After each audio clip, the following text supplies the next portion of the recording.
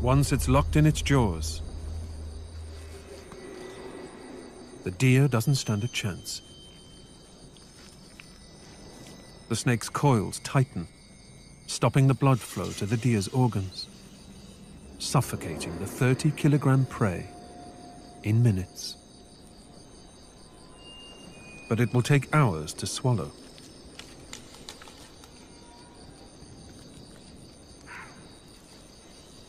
And for such a large kill, the snake must force its windpipe out of its mouth to avoid suffocation.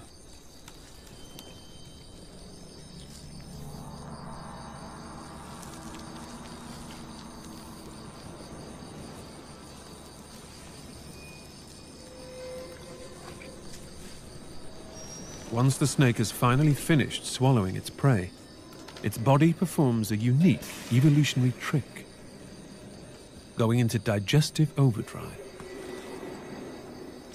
Its heart and liver grow by 40%, dissolving the entire animal in just a week.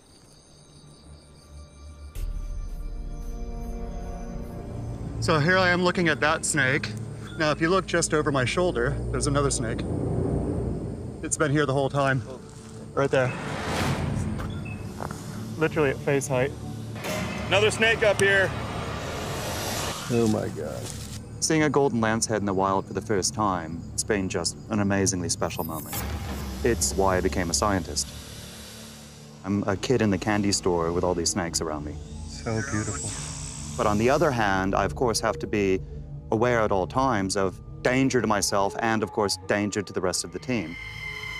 If somebody gets bit, it could end up absolutely catastrophic.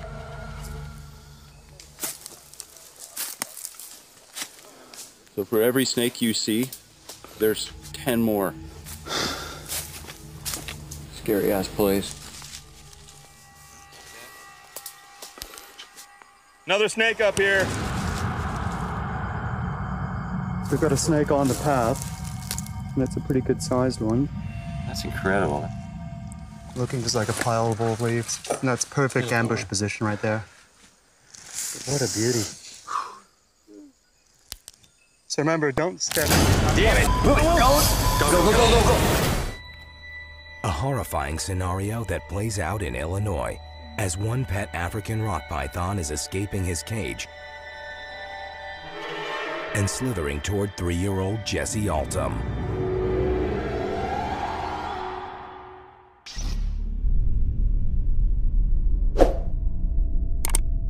Nobody hears the silent killer.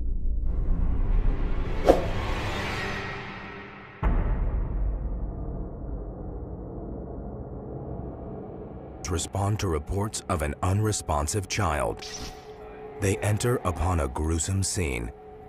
Young Jesse, dead. Captain Richard Densmore of the Centralia Police Department is called to investigate. There were some obvious bite marks. They were in the upper neck area, around the chin, the neck, and the upper chest area, and constriction marks were around the upper chest area. Later, an autopsy confirms the horrifying cause of death, asphyxiation by compression, the telltale tactic of a constrictor. The Altum's nightmare is an unforgettable tragedy, yet it proves, even as pets, African rock pythons can cause human fatalities.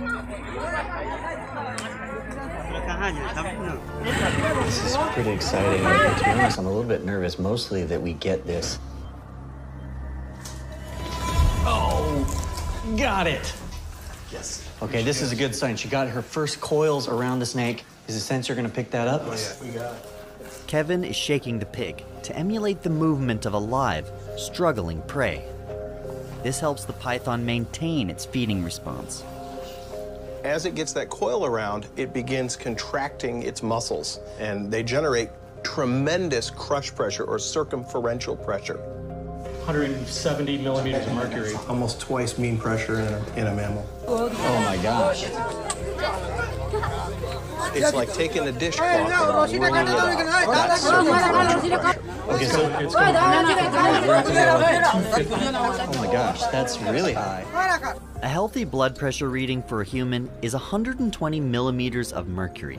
The pressure inside the pig is already double that, at 250 millimeters.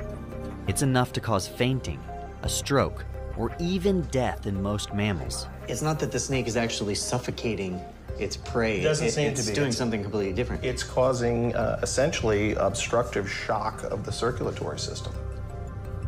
We see pressures that simply exceed the ability of the heart to compress. So all of that pressure is focused, and it turns